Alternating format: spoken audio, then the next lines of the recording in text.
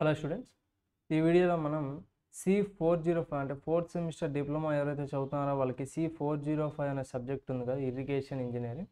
So irrigation ఇంజనీరింగ్లో మనం ఏ units చదువుకుంటే ఈజీగా పాస్ అవుతాం, టోటల్ ఎన్ని యూనిట్స్ ఉన్నాయి, ఆ యూనిట్స్లో ఇంపార్టెంట్ క్వశ్చన్స్ ఏమొస్తాయి, ఇంపార్టెంట్ టాపిక్స్ అనేవి మనం డిస్కస్ చేద్దాం. ఓకే, సో మనం ఇక్కడ చూస్తున్నట్టయితే టోటల్గా మనకి సిలబస్లో ఎన్ని యూనిట్స్ ఉన్నాయంటే 7 యూనిట్స్ ఉన్నాయి. సో 7 యూనిట్స్ వచ్చేసి మనం ఇక్కడ చూస్తాం: nature and scope of irrigation engineering, elements of hydrology, head works, gravity dams and earth dams, distribution works, soil erosion, water logging, river training works, and water management, watershed management. So ఈ units 7 ఉన్నాయి. So ఈ 7 units చదవాలా, pass అవ్వాలంటే అంటే అవసరం లేదు, కొన్ని selected units చదువుకుంటే ఈజీగా పాస్ అవ్వచ్చు. ఓకే, లేదు స్కోరింగ్ బాగా చేయాలి అనుకునే వాళ్ళైతే కంపల్సరీగా 7 యూనిట్స్ చదవాల్సిందే అనమాట. ఓకే, సో ఇప్పుడు మనము ఈ 7 యూనిట్స్లో పాస్ అయితే చాలు ఈజీగా అనుకునే వాళ్ళకి నేను సజెస్ట్ చేసే యూనిట్స్ ఏంటంటే first unit, second unit, okay, third, fourth, fifth. Okay, so అంటే ఇప్పుడు మీరు థర్డ్ యూనిట్ స్కిప్ చేసినా పర్లేదమ్మా. ఎప్పుడు అని అంటే ఫస్ట్, సెకండ్, ఫోర్త్, ఫిఫ్త్ ఈ 4 యూనిట్స్ పక్కాగా మీరు ఉంటే థర్డ్ యూనిట్ స్కిప్ చేసినా పర్లేదన్నమాట. సో మనం ఏంటంటే సేఫ్టీ కోసం ఒకవేళ ఈ 4గిట్లో మనం చదివినది ఏదైనా రాకుండా ఉంటే హెడ్ వర్క్స్ కూడా చాయిస్ పెట్టుకోవడం కోసం ఈ 5 యూనిట్స్ చెప్తున్నాను అనమాట. ఓకే, సో ఖచ్చితంగా మీరు నేర్చుకుంటే 1, 2, 4, 5 అనేటివి చాలు అనమాట. బట్ థర్డ్ యూనిట్ కూడా నేర్చుకుంటే మన సేఫ్టీ అనమాట. ఓకే, ఎందుకంటే ఒకవేళ ఏదన్నా క్వశ్చన్ అనేది కొంచెం టఫ్గా ఇచ్చినా ఈజీగా మనం ఇంకో క్వశ్చన్ ఛాన్స్ ఉంటుంది అనమాట. సో ఈ 5 యూనిట్స్ అయితే మనం ఇప్పుడు చూద్దాం, ఇంపార్టెంట్ క్వశ్చన్స్ ఏంటి, ఏమేమి చదివితే చాలు అనేది చూద్దాం. సో ఫస్ట్ మనం బ్లూ ప్రింట్ చూసినట్టయితే అంటే ఫస్ట్ యూనిట్ నుంచి ఎన్ని మార్క్స్ వస్తాయి, సెకండ్ యూనిట్ నుంచి, అలాగే ఈ 5 యూనిట్స్ నుంచి టోటల్గా మనకి ఎన్ని మార్క్స్ వస్తాయనేది చూసుకుంటే ఇక్కడ first unit nature and scope of irrigation engineering and అలాగే ఎలిమెంట్స్ ఆఫ్ హైడ్రాలజీ, ఈ 2 యూనిట్స్లో నుంచి కలిపి మనకి ఎన్ని ఉన్నాయంటే 17 మార్క్స్ ఉన్నాయి.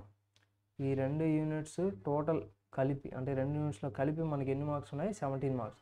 అంటే ఈ 2 యూనిట్స్లో కలిపి మనకి ఎన్ని వస్తాయంటే 3 వచ్చేసి షార్ట్ ఆన్సర్స్ వస్తాయి, that is 3 3s are 9 marks. And అలాగే ఒక క్వశ్చన్ వచ్చేసి ఎస్ఏ క్వశ్చన్ వస్తుంది, అది వచ్చేసి టోటల్ ఎన్నో 17 marks.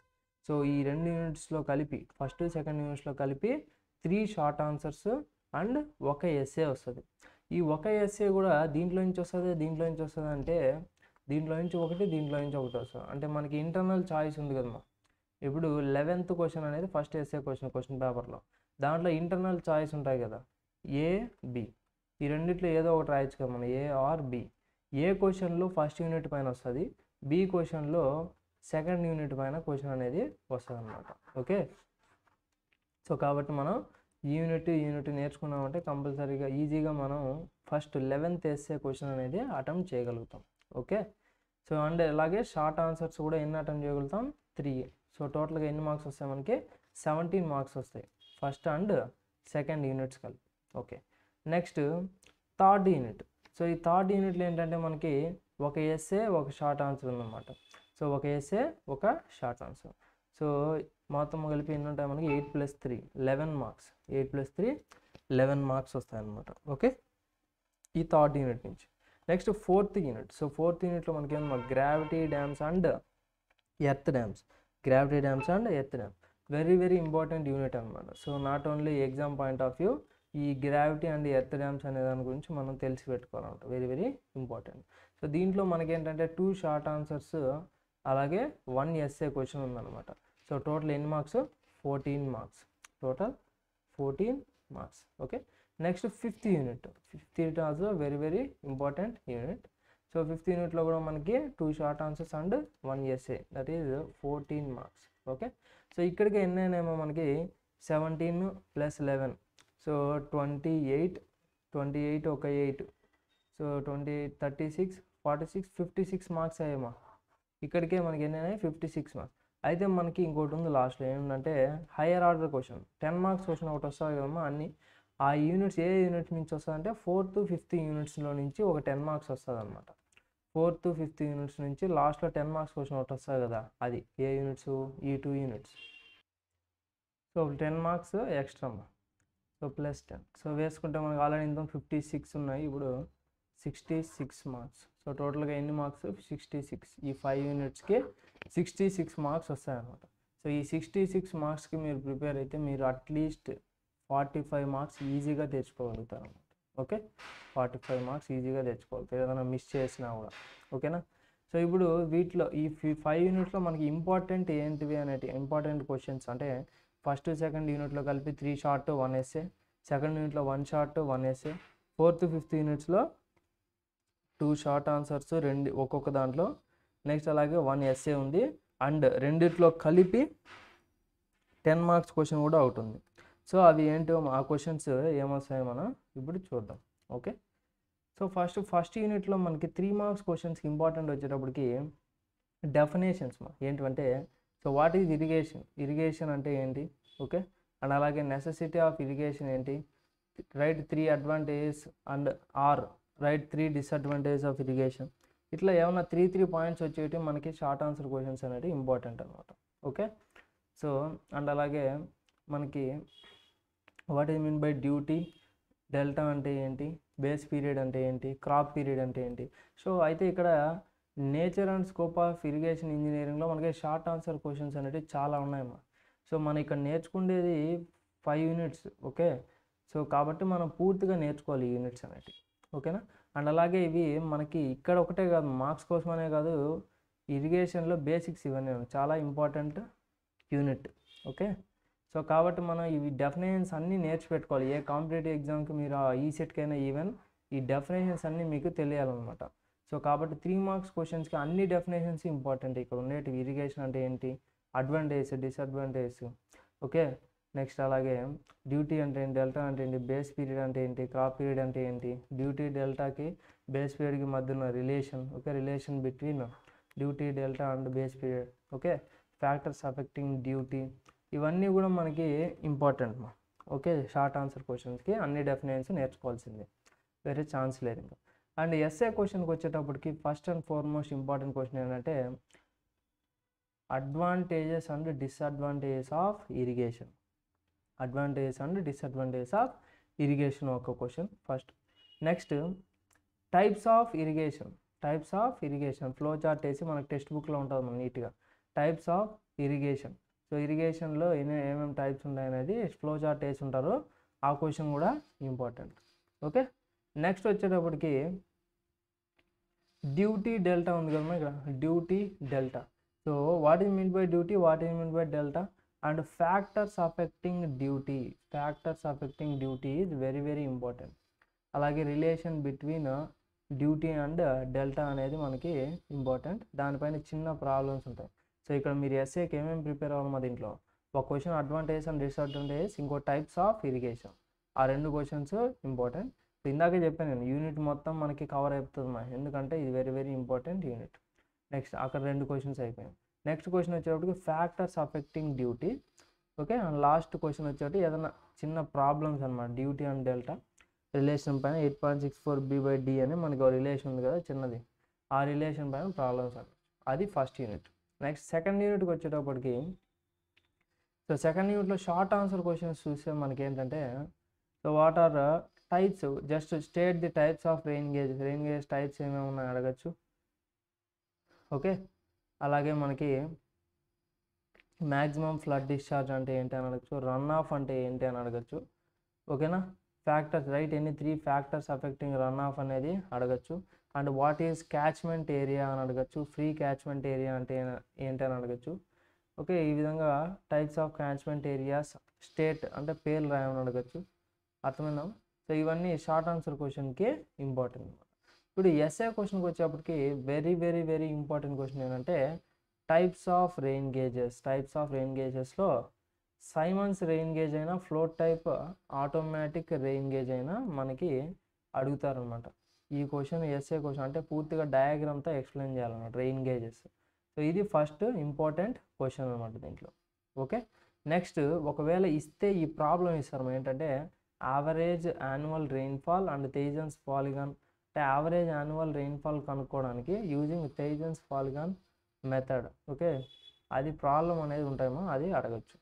Next so run of very very important. What is mean by run of and factors affecting run of. Okay, ఆ question అనేది important. Next calculation of maximum flood discharge using రైవ్స్ and Dickens formula. చిన్న ఫార్ములాలు ఉంటాయి. So వాటి నుంచి మనం maximum flood discharge అనేది మనం find out చేస్తాం using రైవ్స్ and Dickens formula. Okay, last and final site selection for river gauging. ఈ టాపిక్ అనేది చదువుకోండి. సో అక్కడికి మనకి 17 మార్క్స్కి కవర్ అయిపోయింది అన్నమాట. నెక్స్ట్ హెడ్ వర్క్స్ థర్డ్ యూనిట్లో నుంచి ఫస్ట్ వెరీ వెరీ ఇంపార్టెంట్ ఏంటంటే మనకి ఎస్ఏ క్వశ్చన్కి so storage and diversion head works. So ఖచ్చితంగా 90% ఎక్స్పెక్ట్ చేయొచ్చు. మా క్వశ్చన్ ఏంటంటే ఇక్కడ ఉంది కదా, general layout of diversion head work, brief description of component parts of diversion head work. So దాని డయాగ్రామ్ వేసి నీట్గా మనం ఎక్స్ప్లెయిన్ చేయాలన్నమాట విత్ పార్ట్స్. ఓకే, అందులో కూడా మనకి వెరీ వెరీ ఇంపార్టెంట్ వియర్. ఓకేనమ్మా. సో స్టోరేజ్ హెడ్ వర్క్ అయినా అడగచ్చు, డైవర్షన్ హెడ్ వర్క్ అయినా అడగచ్చు. ఓకే, సో మనకి ఎగ్జాంపుల్స్ ఇచ్చినారు, బ్యారేజెస్ అండ్ వియర్స్ ఇచ్చున్నారు అనమాట ఎగ్జాంపుల్స్ అనేటివి. సో ది వియర్ అనేది వెరీ వెరీ ఇంపార్టెంట్ మా. ఓకే, సో వియర్ క్వశ్చన్ అనేది డయాగ్రామ్తో మనం నీట్గా ఎక్స్ప్లెయిన్ చేయాల్సి ఉంటుంది అనమాట. ఓకే, అది ఎస్ఏ క్వశ్చన్. అండ్ అలాగే ఇంకొక ఎస్ఏ క్వశ్చన్ ఇట్లా ఏంటంటే కండిషన్స్ సూటబుల్ సైట్ సెలెక్షన్. అంటే ఒక డైవర్షన్ హెడ్ వర్క్ మనం కన్స్ట్రక్ట్ చేయాలి అని అంటే సైట్ సెలెక్షన్కి కొన్ని కన్సిడరేషన్స్ ఉంటాయి. ఓకేనా, అవి మనం ఆ పాయింట్స్ అనేవి మనం రాయాల్సి ఉంటుంది అనమాట ఎస్ఏ క్వశ్చన్కి, 8 మార్క్స్ క్వశ్చన్. ఓకే, సో ఇవి మనకి ఎస్ఏ. అంటే దీంట్లో వన్ షార్ట్ ఆన్సర్ క్వశ్చన్ అది what is storage head work, what is diversion head work, any 3 differences between barrage and we're, లేదా what is a we're. Okay, ఇవన్నీ మనకి అడగచ్చు అనమాట. ఓకేనా. Next 4th unit gravity dams and earth dams. So very very important, 14 marks. So gravity dams and earth dams అలాగే distribution head works. ఈ రెండిట్లో కూడా మనకి 28 మార్క్స్ అనేవి వస్తాయన్నమాట. సో అయితే ఇక్కడ ఏంటంటే మనకి దీంట్లో ఒక 10 మార్క్స్ క్వశ్చన్ కూడా ఉంది కదమ్మా. సో ఫస్ట్ మనం 10 మార్క్స్ క్వశ్చన్ ఏది అడిగేదానికి ఛాన్స్ ఉందో మనం చూద్దాం. 10 మార్క్స్ క్వశ్చన్ అడగడానికి ఛాన్స్ ఏది ఉంది. ఫస్ట్ అండ్ వెరీ ఇంపార్టెంట్ దీంట్లో 10 మార్క్స్ అడగడానికి ఛాన్స్ ఏంటంటే gravity and earth డ్యామ్స్లో. So types of earth dams and causes of failure of earth dams and maintenance of earth dams. Okay, so earth dams అనేవి ఎన్ని types ఉంటాయి. Okay, ఆ earth డ్యామ్స్లో మనకి types are causes of failures, ఎలా మనకి failures అంటే జరుగుతాయి, and అలాగే వాటిని ఎలా మనము రెక్టిఫై చేసుకున్నాం అంటే మెయింటెనెన్స్ వర్క్స్ అనేవి అడుగుతారు అనమాట. అర్థమైందా. సో ఇది మనకి 10 మార్క్స్ క్వశ్చన్ ఇన్ 4th యూనిట్లో 10 మార్క్స్ క్వశ్చన్ అడిగేదానికి ఛాన్స్. నెక్స్ట్ అలాగే 5th యూనిట్లో 10 మార్క్స్ క్వశ్చన్ అడిగేదానికి ఛాన్స్ ఏంటంటే ఇక్కడ ఉందమ్మా లేసిస్ అండ్ సిల్ట్ థియరీ అని చెప్పేసి ఇది. So laissez silt theory and Kennedy's silt theories పైన క్వశ్చన్ అడిగేదానికి ఛాన్స్ ఉందన్నమాట. అర్థమైందా. నెక్స్ట్ ఇప్పుడు మనం నార్మల్గా ఎస్ఏ క్వశ్చన్ 8 మార్క్స్ క్వశ్చన్ చూసుకున్నట్టయితే మనకి ఇక్కడ సో టైప్స్ ఆఫ్ డ్యామ్స్ అనేది ఇంపార్టెంట్. ఓకే, అలాగే failures of gravity dams. Okay, elementary profile అంటే ఏంటి, ప్రాక్టికల్ ప్రొఫైల్ అంటే ఏంటి అని కూడా అడుగుతారు. అర్థమైందా. సో నెక్స్ట్ అలాగే కన్స్ట్రక్షన్ జాయింట్స్. సో కన్స్ట్రక్షన్ జాయింట్స్లో ఎన్ని టైప్స్ ఉంటాయి అవి మనకి ఇంపార్టెంట్ అన్నమాట. ఓకే, నెక్స్ట్ అలాగే సో టైప్స్ ఆఫ్ స్పిల్వేస్ కూడా మనకి ఇంపార్టెంట్. సో నెక్స్ట్ ఎర్త్ డ్యామ్స్లో మనకి situation suitable for earth dams. So earth dams మనం కన్స్ట్రక్ట్ చేయాలంటే ఎలాంటి సిచ్యువేషన్స్లో ఎర్త్ డ్యామ్స్ కన్స్ట్రక్ట్ చేస్తాం అనేది ఇంపార్టెంట్. నెక్స్ట్ అలాగే ఈ క్వశ్చన్ ఎలాగో మనం 10 మార్క్స్ క్వశ్చన్కి నేర్చుకున్నాం. ఒకవేళ 8 మార్క్స్ ఇచ్చినా కూడా రాయగలుగుతాం. అర్థమైందా ఇది. నెక్స్ట్ 3 మార్క్స్ క్వశ్చన్స్ అంటే ఇక్కడ ఏముంటాయంటే మనకి సో బ్రీచింగ్ అంటే ఏంటి, సో ఎర్త్ డ్యామ్ అంటే ఏంటి, ఒక గ్రావిటీ డ్యామ్ అంటే డెఫినేషన్ ఏంటి, ఇవన్నీ చిన్నటి అడుగుతారు అన్నమాట. ఓకేనా. సో ఇది గ్రౌటింగ్ అంటే ఏంటి, ఇవన్నీ చిన్న క్వశ్చన్. నెక్స్ట్ డిస్ట్రిబ్యూషన్ వర్క్స్లో మనకి 8 మార్క్స్ క్వశ్చన్స్ అడిగేదానికి ఛాన్స్ ఏముందంటే సో ఇక్కడ కెనాల్ అలైన్మెంట్ ఉంది కదా, కెనాల్ని మన అలైన్మెంట్ ఎలా చేస్తాం డిఫరెంట్ మెథడ్స్, అవి మనకి 8 మార్క్స్ క్వశ్చన్. ఓకే, అలాగే బ్యాలెన్సింగ్ డెప్త్ ఆఫ్ కటింగ్ దీనిపైన మనకి చిన్న ప్రాబ్లమ్స్ కూడా ఉంటాయి, అవి కూడా important. Balancing depth of cutting అంటే ఏంటి, సో అలాగే ప్రాబ్లం ఉంటాయి అన్నమాట. నెక్స్ట్ మెయింటెనెన్స్ ఆఫ్ కెనాల్స్ కూడా మనకి ఇంపార్టెంట్ అన్నమాట. మెయింటెనెన్స్ ఆఫ్ కెనాల్స్, ఓకేనా. So different cross drainage works ఏమేమి ఉంటాయి. సో అక్విడక్ట్ అంటే ఏంటి, సూపర్ ప్యాసేజ్ అంటే ఏంటి, అండర్ టన్నల్ అంటే ఏంటి, ఓకే.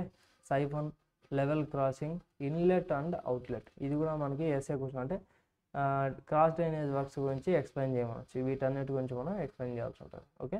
లేదా 3 మార్క్స్కి డెఫినేషన్స్ అనేవి ఇంపార్టెంట్. ఇవి అక్విడక్ట్ అంటే ఏంటి, సూపర్ ప్యాసేజ్ అంటే ఏంటి, అలా 3 మార్క్స్ డెఫినేషన్స్ కూడా అడుగుతాం. సో ఇవి మనకి పాస్ అవ్వాలనుకున్న వాళ్ళు చదువుకోవాల్సిన units and questions. So syllabus ఎక్కువగానే ఉంటుంది అనమాట. కాకపోతే very very important, irrigation engineering అనేది ఇంపార్టెంట్ అనమాట మనకి. ఈ సెట్కి కూడా మీకు యూజ్ఫుల్ అవుతుంది. సో పాస్ అవ్వాలనుకున్న వాళ్ళు ఇది నేర్చుకోవాలి, కంపల్సరీగా నేర్చుకోవాలి, ఎందుకంటే ఇంపార్టెంట్ సబ్జెక్ట్, ఓకే. కొంచెం టాపిక్స్ సిలబస్ అనేది ఎక్కువగానే ఉంటాయి, కానీ మీరు టైం స్పెండ్ చేసి నేర్చుకోవాల్సి ఉంటుంది. ఫ్యూచర్లో కూడా మీకు యూజ్ ఉంటుంది, okay. So all the best for your exams.